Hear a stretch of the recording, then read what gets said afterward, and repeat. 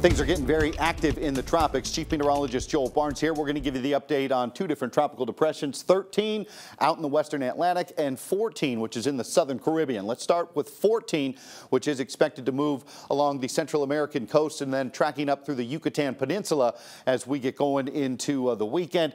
Very likely it's going to be awful close to Cancun Saturday night into Sunday as it moves northward into the Gulf Sunday evening. And then by Monday could make landfall somewhere in and around the Houston, Galveston area, somewhere between Corpus Christi and New Orleans. We are expecting that to make landfall early next week. Pretty much all the spaghetti plots are in agreement with that. A lot of them have shifted a little eastward over the last 12 hours, so New Orleans needs to keep a heads up as well as Houston and as far west as Corpus Christi for that storm.